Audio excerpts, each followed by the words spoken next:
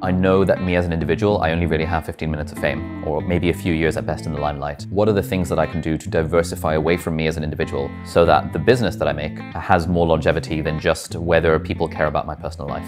I have stumbled into this ridiculously incredible career. We're making stupidly large amounts of money. How do I continue to live that kind of life where I'm just spending my time reading, writing, and teaching? Turns out that it's not just my experience. There are all sorts of kind of scientific studies backing this up. This idea that certain types of work is energizing and certain types of work is depleting. Just like, certain types of people you hang out with are energizing and certain types of people just completely drain your energy. That's the same thing happens with work. Now, one solution to that conundrum is, oh, well, just quit your job and follow your passion because that will energize you. But I think that's the wrong solution. I think the right solution is, hey friends, welcome back to Deep Dive. If you're new here, my name is Ali, and in each episode, I normally chat to entrepreneurs, authors, creators, and other inspiring people about how they got to where they are and the strategies and tools that can help us all along our shared journey of trying to live our best lives. But this is an episode in the off season. We have just wrapped up season 2 of the podcast, and we have not yet started season 3. And so we're doing this little bit of an episode, which lots of you have requested, as a Q&A where Angus, one of my team members, actually interviews me, and it's kind of a life and business update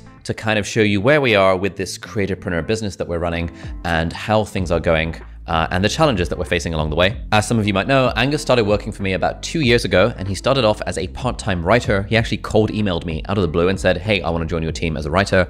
And he started off working with me like one project at a time, and then 1 day a week, then 2 days a week, then 4 days a week. And now he has become our general manager, integrator, director of operations, whatever you want to call it. And he's basically my right-hand man. He basically runs the entire business side of things so that I can have my own time freed up to focus on the creative side, which is awesome. And now the running joke is that Angus works 8 days a week. Anyway, in this conversation, we talk about things like how we got to where we are right now, how we're thinking about the business and the podcast and the YouTube channel and all the other stuff that we're doing, and the book, how we've ended up with a team of 18 people and what that's like. I'm going to stop talking now. I hope you enjoy this episode.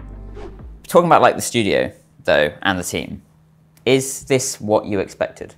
So it was kind of weird moving to the studio, moving to London, and suddenly like starting this whole actually building a physical business with like almost like a corporate structure around it.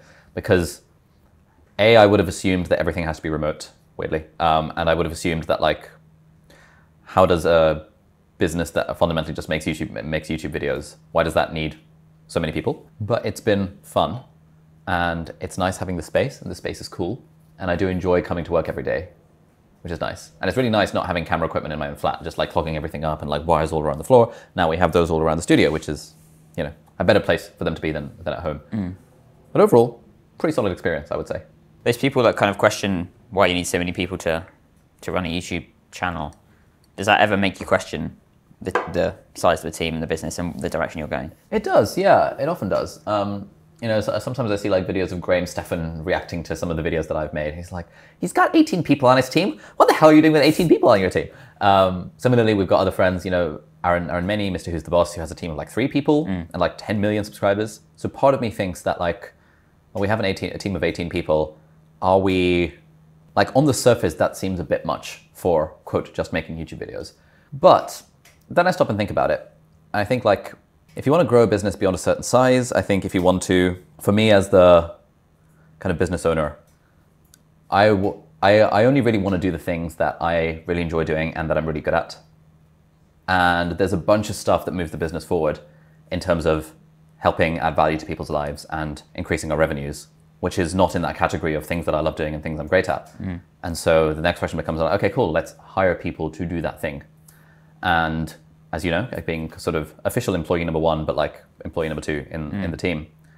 Like with a small team, then everyone is kind of doing a little bit of everything, and there's a bit of delegation. And then as we realize that, oh, things are growing, we want to do this other thing and this other thing and this other thing, we very quickly run into capacity issues where it's actually more than 2 people's full-time jobs to be able to do all the stuff that we want to do. If we're thinking courses are doing really well, why don't we release a course every quarter? It's actually quite a lot of work putting a course together. If we think the channel's doing really well, let's double our output of videos. That's actually quite a lot of work. If we're thinking let's launch a podcast, that's quite a lot of work. There's a lot of stuff that happens as you add more and more lines to a business. And I think most creative businesses with significantly smaller teams, they are, quote, just making YouTube videos. Whereas for us, YouTube videos, courses, podcast, or YouTuber Academy, which is its own like ridiculously sort of high, kind of takes a lot of work to run a 6-week live cohort 3 or 4 times a year, writing the book, doing all the social media stuff, doing all the website stuff. there's quite a lot to do. And even now, even with a team of 18 people, it still feels as if we're running into capacity issues. So I think what we're trying to do here is, 18 people is actually probably too few for that. Yes, you said it's not just YouTube videos, and I think that's a good point, because you have done very well in terms of pivoting and reinvesting in the team and things like that. I guess that's just things that we see in other creators who are successful, like Mr. Beast and that kind of thing, is that reinvestment into the business, which some creators just don't seem to want to do or have fearful about doing, which might limit their growth. Yeah, it's interesting, and thinking back to where when I joined, as you said, employee number 2, it was just like 3 of us really just making YouTube videos, and that was fine. When Skillshare courses started to come on and other stuff started to come on, then that's when team is kind of needed, because you reach that capacity. Yeah, I think at every stage it was about thinking like, where's the bottleneck at this stage? Like, what's an area which, if we had more capacity, we would be able to do more stuff? Yeah. Or to do stuff better. And so initially it was a case of kind of Christian was brought on initially as a sort of head of content plus editor. So someone who could help edit videos, but also who could help ideate and help maybe write stuff and help kind of maybe repurpose articles for the website. And then you sent me a cold email being like, can I join as a writer? And I was like, oh, great. Well, I actually need someone to help me write videos, because I have all these video ideas I want to do, but I physically don't have the time to research and write them all myself. And so some of the videos you did, is coffee good for you? The journal club stuff. Should you study with or without music? I think that there were a few things here and there. Then I was editing as well. Huh? Then I was editing as well. Then you were editing some stuff as well. And then it was like, oh, let's make a Skillshare class. Let's make another one. This courses thing is doing well. Let's do more of this kind of stuff. Then Elizabeth came on as a kind of personal assistant, part-time personal assistant, fairly accidentally. And then when we started our YouTuber Academy, at that point, was that still when there was still just 4 of us? 4 of us in the business, Elizabeth very part-time. I had just quit my job as a doctor then. And then we were thinking, okay, this YouTuber Academy took a lot of work. What if we, like, where is the bottleneck now? And the bottleneck ended up being, again, in terms of like idea generation and writing for the YouTube channel, and also repurposing for social media and the website. So we brought on Gareth and Jakob, and then we did some, more and more stuff happened. There was another bottleneck. And so at each bottleneck juncture, it's like, okay, where do we have a capacity issue? And could we potentially hire to fill that capacity issue? And I think this is something that we sort of did very accidentally over time, without really having a hiring process, without knowing anything about hiring. But over the last 2 years of slowly building up the team to 18 people now, I think we've done quite a lot along the way. Yeah, and it was probably that YouTuber Academy moment that, because we were 4 people for about 8 months, it was that YouTuber Academy moment, and the fact that we realised that worked, and we were going to do it again. Yeah. Which then raised the capacity issues around, well, who's going to write the videos then, if Angus is helping doing the Academy and all of that. In terms of having enough time, when you mentioned when you brought me on, you didn't have enough time because you were still a doctor and that kind of thing. It's now like 6 to 8 months since you left medicine. How do you feel now, having made that decision, now that you're kind of full-time being an entrepreneur and hopefully an author? Yeah, I feel pretty good about it. I think one of the nice things about medicine is that it gives you a very certain career path. And one of the less nice things about this is that it feels very uncertain. But I think over time I've become embracing of that uncertainty. And, we were having a conversation with our mutual coach, Liz Wright, earlier today. And I was thinking that, like, one of my biggest fears is kind of slowly losing relevancy over time. And one thing that you and she said, which was very valid, is that, like, we've managed to do this several times already. Like, so we've changed directions. We've built, even before this YouTube stuff, I'd built a business helping people get into med school, which was pretty profitable and did pretty well. Like, building businesses and creating content, these are all skills. And I think in the past I had underappreciated the value of those skills. Whereas over time I've realized the value of the skills, realized that actually uncertainty is good. Everyone has uncertainty in their lives, whether you're an entrepreneur or an employee in any kind of capacity, there's always a level of uncertainty, and being embracing of that. And recognizing that, hey, if the winds change, then the winds change, and that's okay. I do kind of feel that we have a sort of, kind of like an athlete does. Like, you have kind of the proverbial 15 minutes of fame. And so, how do you capitalize on that as much as possible? Recognizing that, hey, this ain't gonna last forever. Let me make hay while the sun shines. And what we're doing right now, trying to make loads of money while also trying to help people. And what I'm doing kind of behind the scenes, reinvesting that into real estate and into other asset classes that are decoupled from the internet.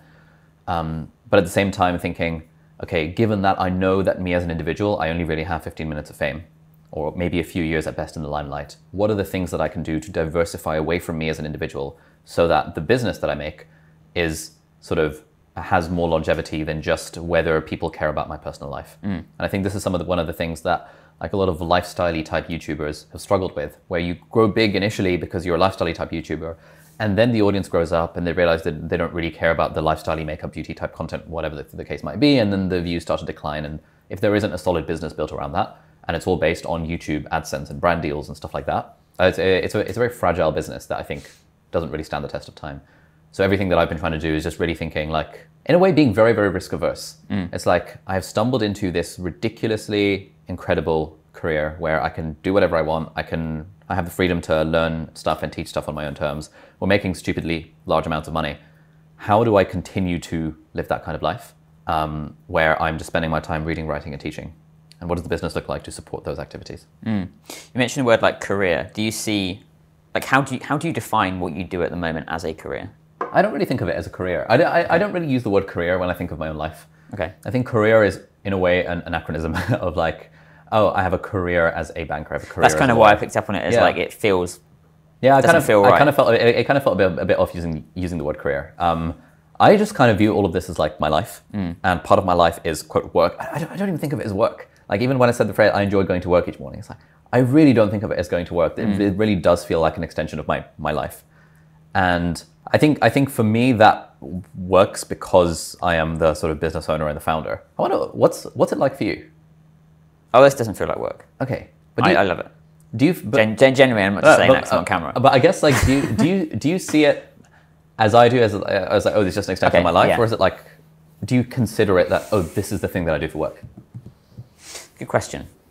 I think as we've discussed at length, and you've pointed out to me at length, that the work does become my life, probably too much, but that's just more about my personal social life than anything else. But I've never felt like this is a chore. I see it as a job because it pays a salary every month. Yep. Therefore, by that definition, it is work. Yeah. But it's fun, it's enjoyable, and as I said, I've never come in to this office, for example, since we've been here since October. And even before then, when we were in WeWork, and even before then, when we were working from home during the pandemic, I never got up thinking, oh God, got to write another script for Ali today. Or I've got to go and, I don't know, take Ali's bins out for him, or wherever else I've done. Yeah. Like, I've never felt like that. And so it's never felt, like, I've never worked in a corporate role, but I would imagine it's never felt like that, going in and clocking in at 9 o'clock, clocking out at 5 o'clock. It's never felt like that. Yeah. So I wonder if, like, we were looking at the results of our employee survey for this quarter earlier today, and a bunch of people basically saying that they really struggle with the work-life balance. And I found that baffling because I'm like, oh, why are people struggling with work-life balance? Like, I really couldn't give less of a shit about when people come in and when people work and whether people work. But that's that kind we've got a team now, and that's why we need to consider it more. No, exactly. I think, like, when we were working together, like 2 of us, 3 of us, 4 of us, whatever, it was like, oh, we're all in this together. We're kind of making this work, and it's good. But don't know how long it's going to last. It's not really a business really yet because it's only 4 of us really. But now it's like a team. Those kind of things matter. Yeah. But I guess my point was that, like, because I don't view it as work, and because you clearly don't view it as work, it's very easy for us to just be here all the time. And for other people in the team who have maybe a healthier relationship with the job as being a job, which as it well should be, because it is just a job at the end of the day. I think probably, I don't know, I need to be more mindful of, hey, this actually is a job, and I'm going to take quote time off, and in my time off I'm not going to check Slack, and I'm not going to go on Zoom calls and stuff. Because I guess, like, when you were a doctor, you didn't, like, ring up the hospital on your days off going, what's happening, guys? True. You forgot about it until you went in the next day. Yeah, although, having said that, unless you're on call. If you're, for example, the consultant and you're responsible for the ward, then even on their days off, they'd be like messaging like, hey, I need a status report, how's my patient doing? So I think there is an element of like that. Yeah. When you have that level of ownership, you kind of feel like it's your baby. You feel like, I don't want to leave my baby alone with these strangers for a while. Like, I want to make sure baby's doing all right. Given that kind of approach to not seeing it as a career and seeing it just as an extension of your life, where do you kind of see it going? Obviously, you're writing a book at the moment. Is that the direction you want to take things? Is it more seeing how far the YouTube thing will go? Where do you see the next 3 to 5 years panning out? So the first thing to say is I have no idea, like, who can predict the future. But if I think, when we do our like kind of vision building for the business, and I'm thinking about what does the 3-year picture look like, what I think is like, the book is out. The book does really well. People really like the book. I'm working on a second book because I do like the idea of writing and sharing knowledge in that kind of way. The YouTube channel is continuing to do well. The podcast is continuing to do well. We have a slightly bigger team, not a significantly bigger team, but maybe a slightly bigger team. We maybe have a studio in London that has multiple filming sets. So maybe a set for YouTube, a set for podcast, a set for something else. Our students for our YouTuber Academy become our kind of students for life. And maybe once a week, we host a sort of weekly lunch where anyone who's ever been a student of ours can rock up to the office studio and we'll buy them lunch and we can just hang out and making almost this community of other like creator entrepreneurs. I'm kind of imagining that we have a sort of research team that is, because ultimately what we're about is really trying to kind of help people live their best life in the field of personal development. So having a research team that's constantly, subscribed to all of the latest like scientific journals, the psychology journals and sociology journals and like the health journals and stuff to figure out, are there any interesting new studies that have come out recently? Could we maybe interview the academic who's written this new book that's out recently? How do we, as a business, basically document and take what other people are doing in the realm of personal development? And how do we package it up and give it more airtime and present it to a more mainstream audience? Maybe what I kind of imagine is that I spend one of my days hanging out with the team, a few hours with the researchers, a few hours with our writing team who are like, looking through a script of like, oh, there's this really cool book that, I don't know, David Sinclair has written on Lifespan 2.0, and we're going to do a video where we've interviewed him for the podcast and we're summarizing the insights from this book so that more people can understand how to live until the age of 150. And we have this genuine expert on the topic who's actually lending his expertise and credibility to the video that we're going to make. And we'll encourage people to buy the book and stuff. So he's happy because he's getting more book sales and more exposure. We're happy because our YouTube channel is doing well. Everyone's happy because they're getting this knowledge. That feels pretty cool. I sort of imagine myself maybe spending 1 day a week doing that team stuff, 1 day a week filming, maybe half to 1 day a week recording a podcast. And the rest of that time is fairly free to kind of reading, writing, continuing to come up with ideas, and just generally living life on my own terms. That's sort of what I imagine the 3-year kind of horizon looking like. And in terms of the business side of things, do you still imagine it being the sort of courses, paid content funding, a much larger delivery of free content to a wider audience as possible? Yeah, so I often say that if we had unlimited money, we wouldn't bother making any courses. We would just put everything out there for free. But, I mean, we need to have a profitable business. And the way I think of it is like 99-1-1. 99% of our content is free, and 1% of our content is paid, and that appeals to 1% of our audience. And if we can fund the entire business of producing tons and tons of really good free content off the back of selling courses to the 1%, then that feels like a pretty sustainable business model for the long term. And I guess over the past year, we've read tons of different business books and things like that. But that whole model and that thing you've just outlined for 3 to 5 years, whatever it was, still feels very almost like new and very creatorpreneur focused. So what do you think that kind of business model is going to be replicated across other people, or do you think this is unique to our business, or is it somewhere where other people can start to move in that direction moving forward? Yeah, I don't think it's particularly unique. I think people have been doing this for kind of probably, I guess this is basically what Tony Robbins does and has been doing since like the 1960s or whatever, whenever he first came onto the scene. Creating content for a mass audience through his books and his audio tapes and stuff back in the day, and then selling high-priced retreats and stuff. Yeah. And then that funds his whole business. And he's changed like millions, if not tens of millions of lives all around the world through his content. And obviously some people will be like, oh my God, Tony Robbins, what a snake oil salesman. But there's always going to be people like that. But for the people who are in his core audiences, the people that he's targeting with his stuff, he's had an enormous impact. So I think this sort of business has been around forever. I say forever, for at least like 70 years at this point, 60 years at this point.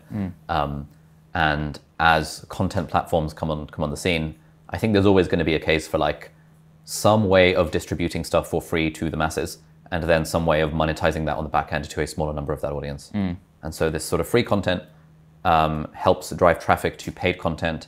Paid content helps drive revenue to the business, produce more free content, and you get this sort of free content and paid content flywheel. So what's always interested me about you and kind of your ambitions is, with that outline, why is it that you don't, and I kind of already know the answer to this, but like, why is it that you don't want to build a media company akin to Gary Vee, or maybe not that big, but like a bigger media company around your name and your brand?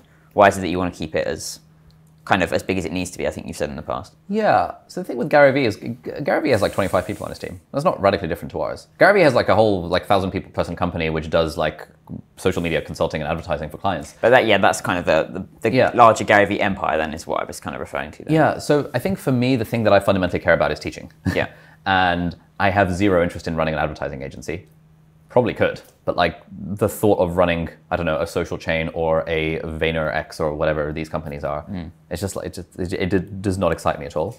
Whereas the thought of actually just being able to be a teacher ultimately at the end of the day, where I can learn stuff that I find interesting, I can teach stuff that I find interesting, and I can hopefully help people and be stupidly profitable at the same time with a team to support those functions. That is the thing that filled me with excitement. And that's like when I think of, I sometimes think of the question that if I won the Euro Millions and had like 100 million in the bank, what would I do with my life? And I think it's broadly the same stuff that I do now. I wouldn't make courses, granted, because the only reason we do that kind of broadly is to make money that funds the free content. But I still would be making YouTube videos. I'd still be wanting to write books. I'd still be wanting to do loads of reading. And that's basically why I spend my time doing this. But the courses are still teaching, right? The courses are still teaching. I guess I would, we're working on a course about camera confidence. We're working on a course for creatorpreneurs. I would just shove all of that on YouTube for free rather than charge people for it. Even though, in the interest of the business, those courses are going to be very good. Of course, yeah. But worth the money. They're going to be sick. But if we didn't need to make money to fund the business, they'd just go online for free. So if any very wealthy funders are listening to this and want all of our stuff to be free forever, if someone gave us funding and said, just put everything online for free forever, I'd be like, sick. Let's do it. That would be interesting proposition. Very new. I don't think I've ever seen anyone else do that before.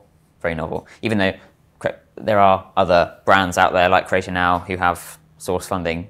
I know that they're moving towards a very different business to what we want to create, but there is funding going into creative businesses now, which I don't know whether that was the case 5, 10 years ago. Yeah, probably not. I think there were always like, these like maker studios and these content companies with loads of funding behind them who would kind of represent a creator and make them blow up and then monetize them off of brand deals and stuff. I think that's been a thing for a while, but yeah, I think we're in a new-ish generation where creator businesses are generating kind of seed funding, Series A funding, as if they were proper startups, which they are. So on the topic of the book, how is that going? And because it's been a while since probably anyone had any update on it. Yeah. What's sort of the timeline now for when that's coming out, what the general thesis is, that kind of thing?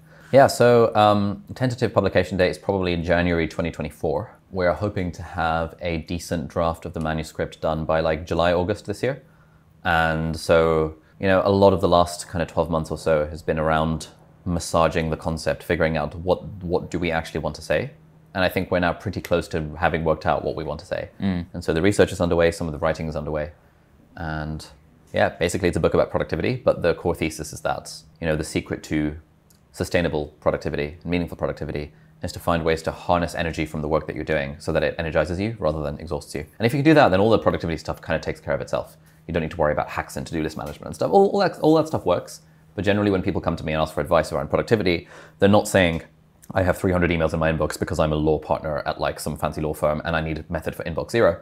What they're saying is, I don't have the energy when I get home from work or when I get home from my university lectures. I don't have the energy to do the things I want to do, like start a business or start a YouTube channel or learn that language, or don't even have the energy to hang out with my friends and family in like an appropriate way. How do I get that energy? How do I get that motivation? Those tend to be the issues people struggle with. How do I focus when I'm doing something that I feel isn't really kind of particularly interesting? And so I think that's where this kind of idea of energy and finding ways to harness energy from the stuff that you're doing anyway really helps. So is that something that you've felt over the last 10, 15 years when you've run businesses, that you've never felt that lack of energy?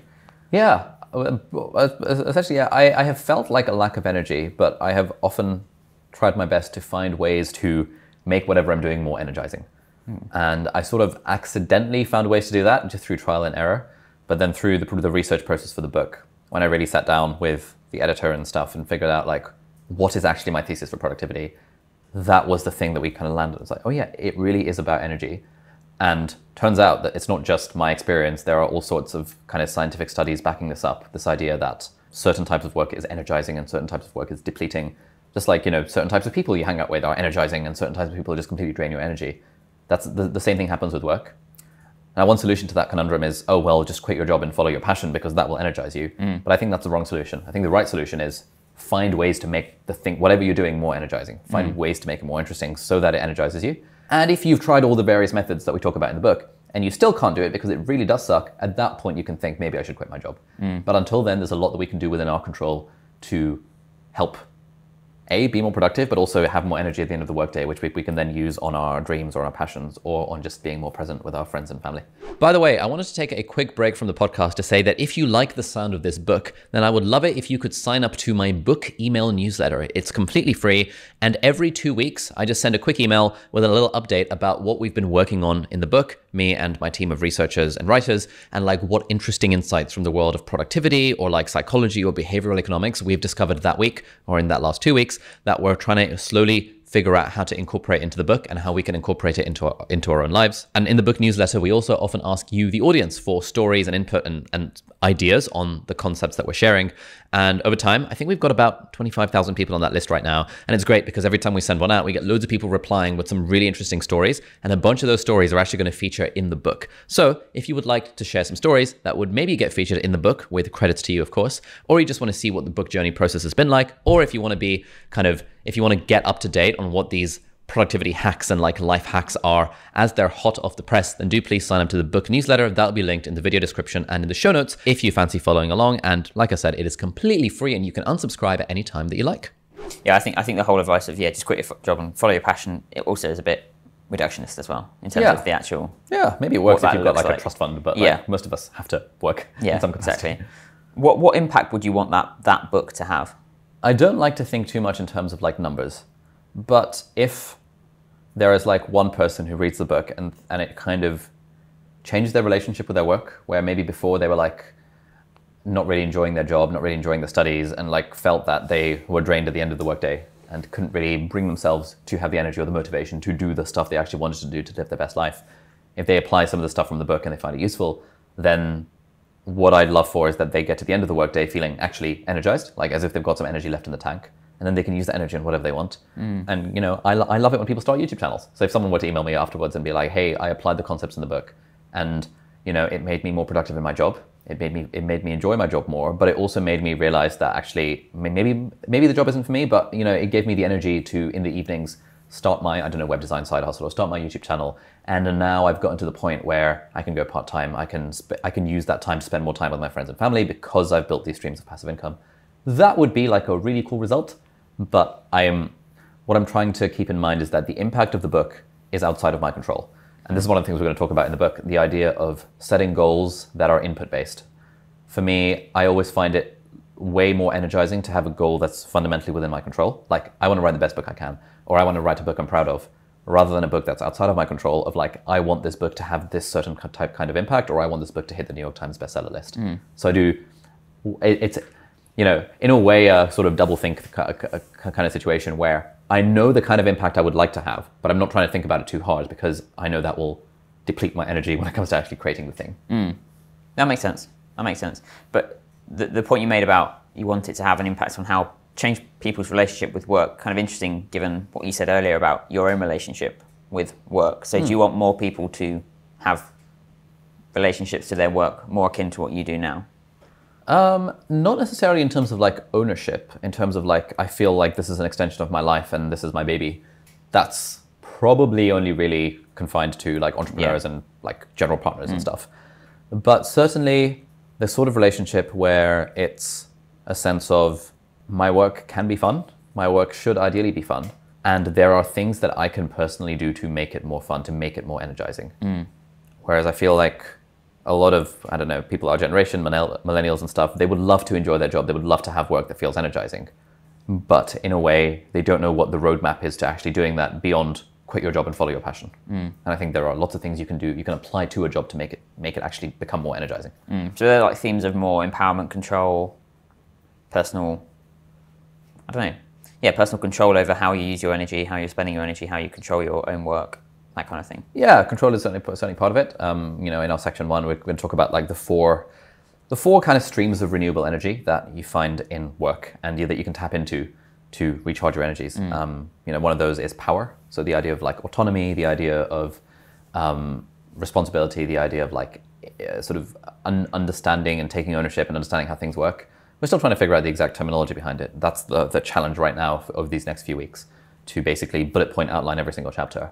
But we kind of know like roughly what is the thesis of each chapter, what are the strategies, and now we're doing a whole deep dive into the research to make sure that like there's sufficient scientific evidence to back this up, and if there isn't, then well, we change the thesis. Yeah. And you mentioned you want this to be one of more books. Yeah, I like the idea of writing more books. To me, like it's one of those things where, there's a chap called Ryan Holiday who I'm sure have heard of. He's written a bunch of books over here. He seems to have a pretty solid lifestyle. He wakes up, he lives on a farm in like near Austin, Texas, I think. He wakes up, he like goes for a walk, he goes into his study, he reads and writes for about 4 hours, and then from lunchtime onwards, he hangs out with his kids and like does stuff in nature and things like that. And every year or two, he bangs out a book, and the books are really good, and they're sort of stoicism-y type books, and that introduce the ideas from like Seneca and Marcus Aurelius and stuff to a mainstream audience. Seems like a pretty good lifestyle. And I can imagine like the longevity of being an author being far greater than the longevity of being a quote YouTuber. If you had to choose between the two, what would you choose? If I could be an author forever or a YouTuber forever? Yeah, write or make videos. Let's make it broader. I think I am. I have. I know no it's personal, a bit of an unfair question, but so I have no personal horse in this race. Okay. In that, for me, teaching is the ultimate one. Yeah. Whether that teaching is best done, and best meaning it's fun and it's profitable and it's useful to other people, whether that's best done through writing books or through writing articles, writing tweets or making videos or doing it in real life, I'm fairly agnostic about those things. I really do enjoy teaching in real life. So I always want some element of like in-person interaction to be part of my thing. Whether I make a video or whether I write, I don't really care. Right now, the video thing is way more profitable, but the writing thing is sort of like a slow burn over time. Okay. So the book, January 2024. Fingers crossed. Yeah. In between that, in terms of the business side of things, we're launching this new brand, hopefully in the next month or so, Creatorpreneur.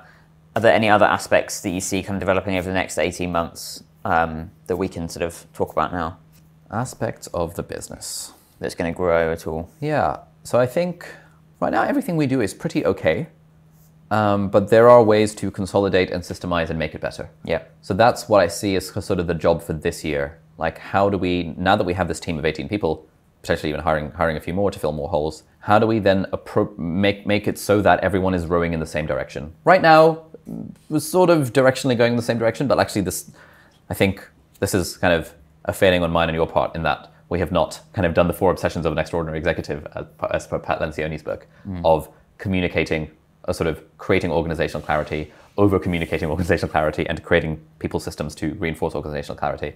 I think the job for this year is to basically get our house in order, consolidate, make sure our systems and processes and like people all know what they're doing so that we can systematically create decent YouTube videos and decent courses and decent like the website articles and podcast episodes and stuff. Like, the more systemized we can make the whole thing, the kind of safer it becomes. And the less I hopefully need to be involved in like shaping things with a heavy hand and actually giving autonomy to more of the team members to shape their projects however they want, provided it's in line with the core values of the business and the tone and the branding and all that kind of stuff. I think one area that we want to do a lot in is just making more courses. I think right now, most of our revenue comes from courses. It comes from our YouTuber Academy and it comes from Skillshare. 20% of it roughly comes from YouTube channel in terms of brand deals and AdSense. And basically the podcast just about breaks even at this point. Maybe is slightly profitable. So I think we can increase our revenues and our profits by creating more pre-recorded courses. Because right now it's like, nearly 3 million subscribers on the YouTube channel, loads of people listening to this podcast, but there's not a lot that we do to monetize it, actually. No. Like, despite the fact that we're probably going to make 5 million this year with like maybe 3 million profit or something like that, we're still leaving so much money on the table in terms of the monetization angle. And so I think if we can just churn out maybe a really good course every quarter, now we have our own products that we can send people to rather than necessarily relying on brand deals. That this podcast is brought to you by Brilliant. Great. I mean, Brilliant is fantastic. But like, if we can send enough customers over to Brilliant to warrant them paying us however much they pay us, which I don't think I'm allowed to share, we can probably send customers to our own thing. Yeah. And so we kind of own more of that customer journey. So I think it's that monetizing on the back end that we currently are under monetized in. And so can we make more courses that are really good so that in the future, we can just turn our attentions to just be like, all right, great. Now we're making enough money from courses on the back end.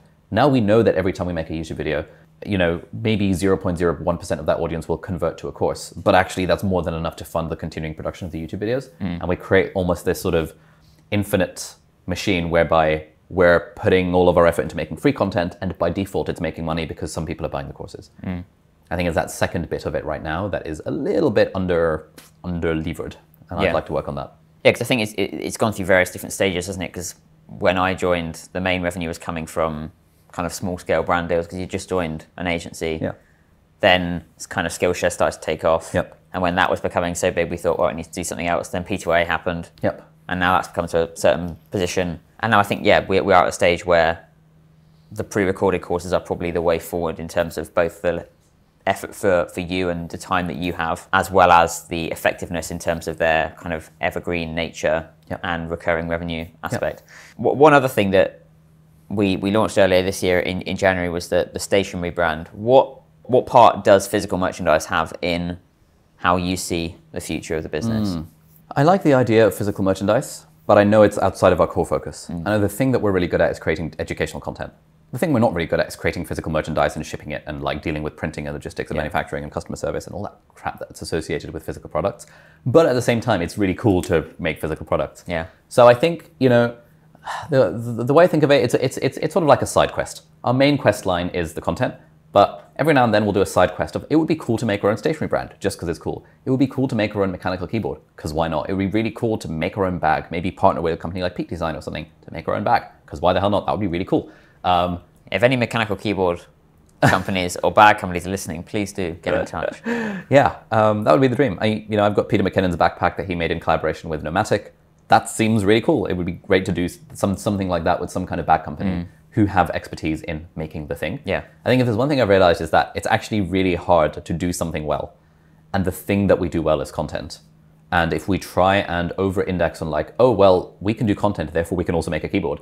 It's like, probably not. We should probably try to work with a company to make that happen and apply our own, maybe we can help input on the design. Like, I have pretty strong opinions about keyboards and about bags and what a good bag should have. But we certainly don't want to be trying too hard to manufacture things in-house, for example.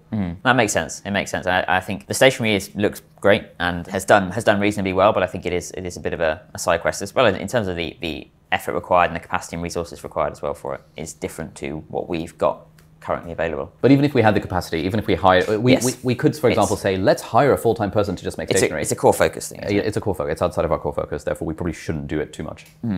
In terms of those courses that we are developing at the moment, we've obviously got the Creatorpreneur one coming out in a month or so's time. How do you see that developing at the moment? How happy are you with that? I think they're absolutely sick. I think a lot of the stuff we put on Skillshare as well is really good. We recently released a YouTube for Beginners course on Skillshare, which I think is like in a way, almost too good for Skillshare, because it is a course that we probably could have sold for several $100s ourselves.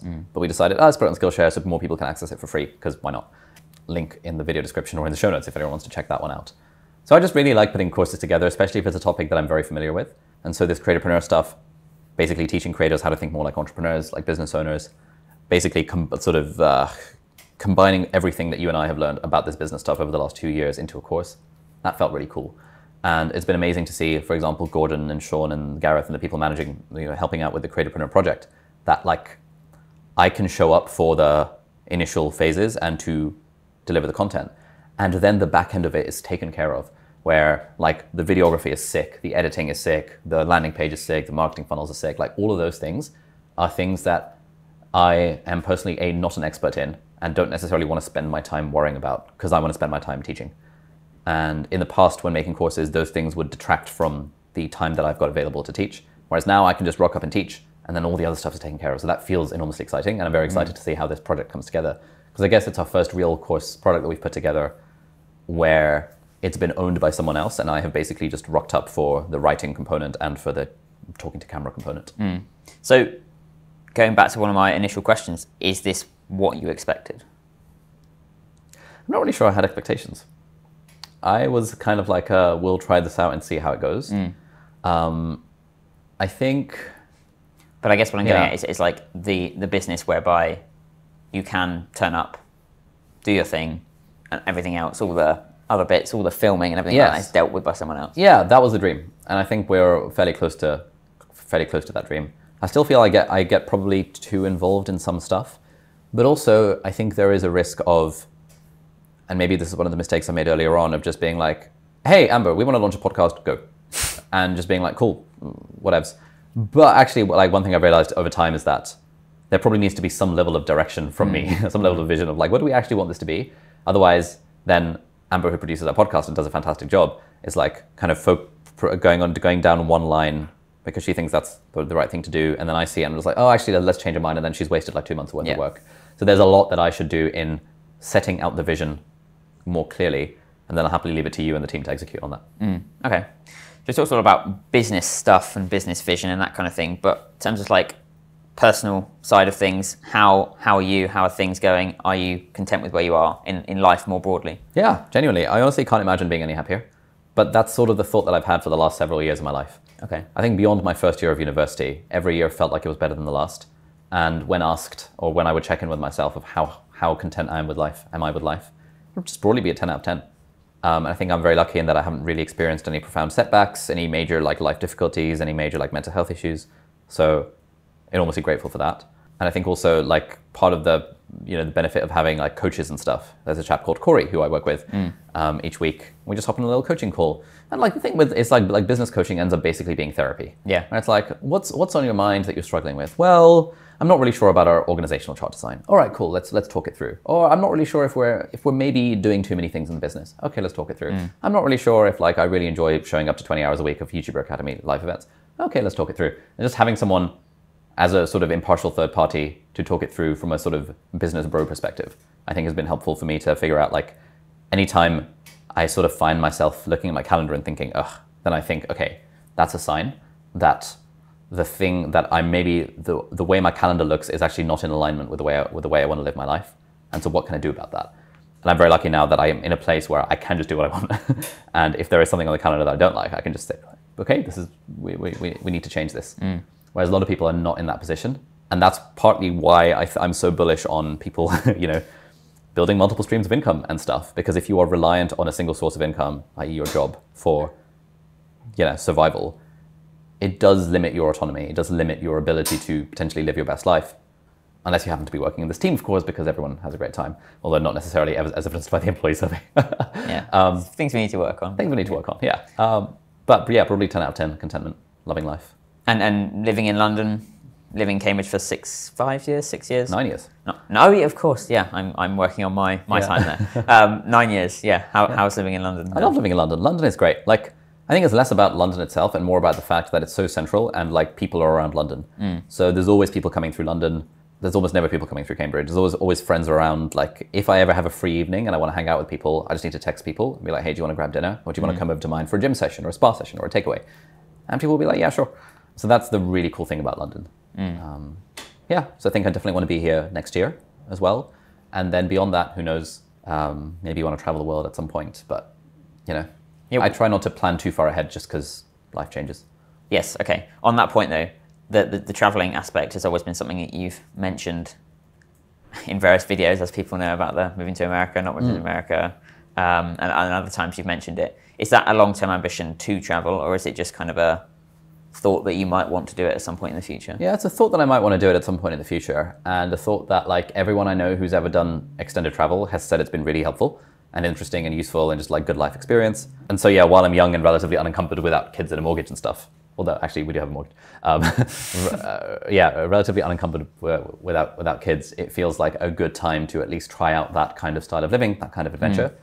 But then again, there was this chap I spoke to who was one of our students on our YouTuber Academy, who's like a doctor who left medicine and is now traveling the world with his wife and 3 kids and is currently living in Cape Town. So, I mean, it's certainly possible later in life, but I think it's a cool experiment to try out earlier in life as well. Wrapping up and thinking more about this podcast specifically, do you have any regrets about starting this podcast? Nope. Not at all? None at all.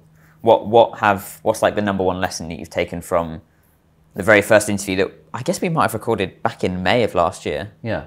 With the founder of Muzmatch, I'm forgetting his name. Shazad, yeah. And then we did Ben Francis at your old flat.